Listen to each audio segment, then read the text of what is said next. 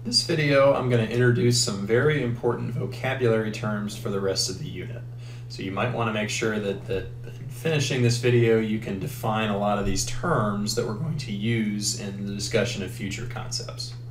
So let's start with DNA, gene, and chromosome, something we introduced in the previous unit too. We remember DNA, especially in the molecular genetics unit, was the chemical where certain combinations of nitrogen bases coded for particular amino acids that made up proteins. We're not going to focus on as much on the DNA chemical in this unit. We're more interested in the overall sequence of all of those nitrogen bases in a particular region called a gene that coded for a particular protein that maybe influenced a particular trait.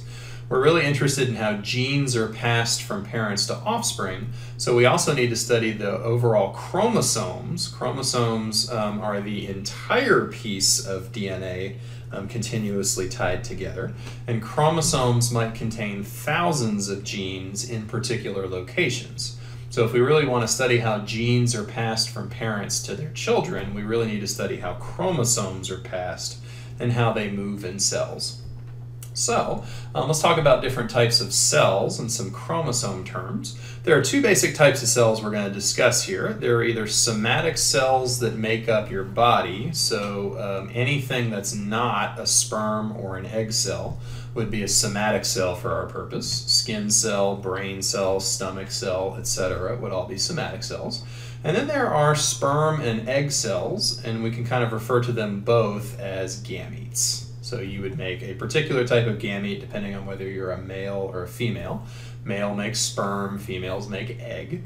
And let's talk about some really important difference between those two types of cells. Somatic cells in our bodies are all diploid.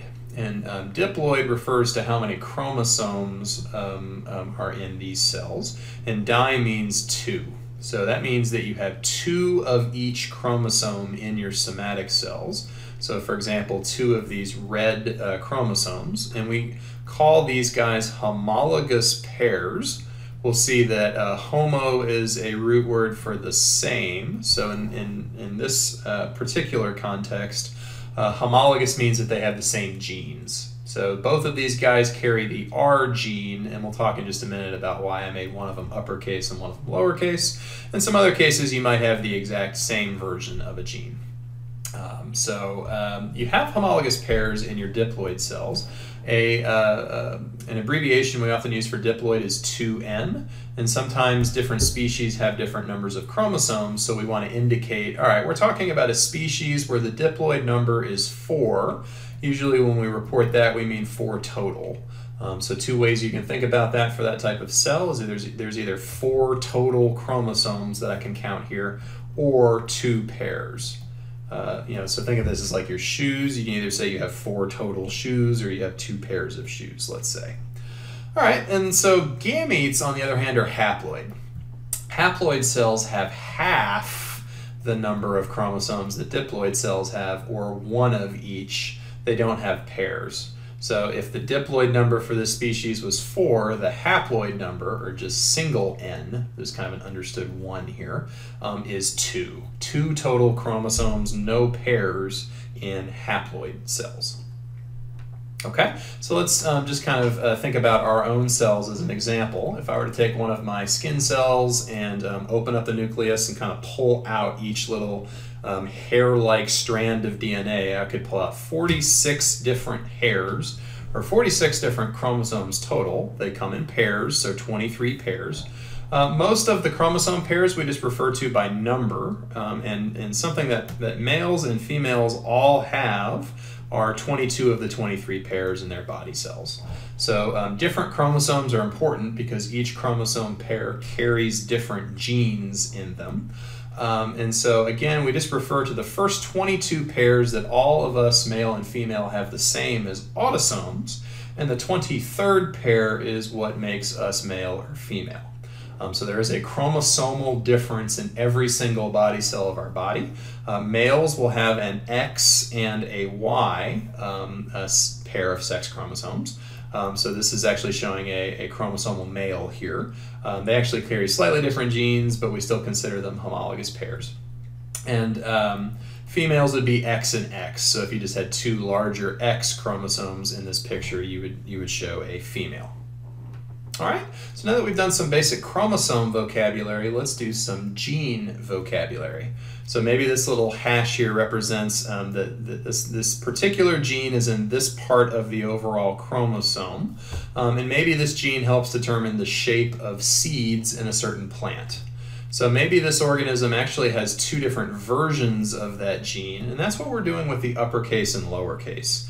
If the gene is like the overall category, seed shape, then we call the different possibilities for that gene alleles. In simple genetics, we'll see that there are often two versions or two alleles for every gene, and maybe one of them dominates the other, and so we usually use the uppercase letter for the dominant version of the allele, and a lowercase letter for the recessive allele. What make alleles actually different is that maybe there are just slight differences in the DNA coding for that gene that maybe make a slightly different protein, and that protein does slightly different activities, and that's what leads to perhaps a difference that we can see. Now, when we think about what an organism actually shows, we have to consider both of the alleles they have on that organism's homologous pairs.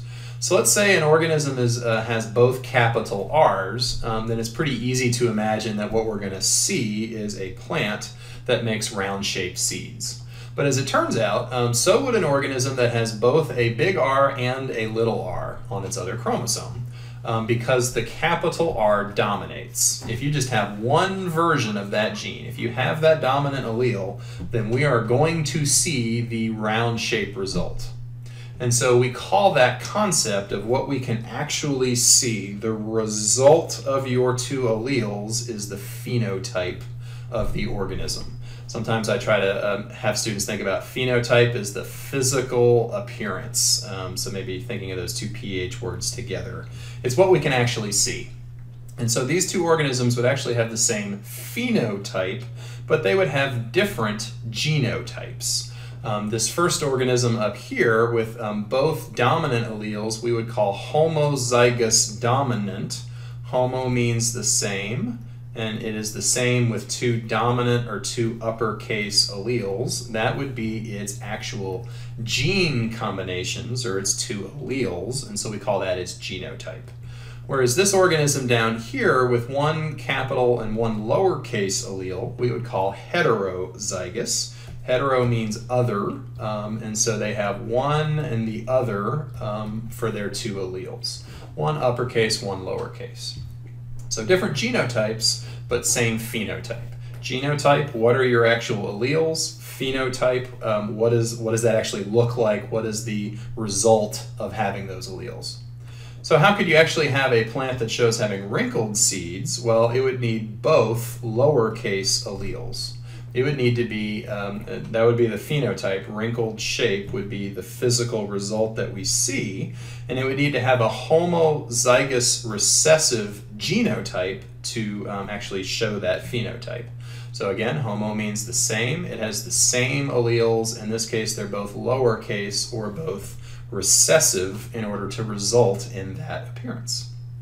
All right, so in this video, we just tried to introduce some basic terms like homologous pairs, some gene terms, and some terms like genotype and phenotype.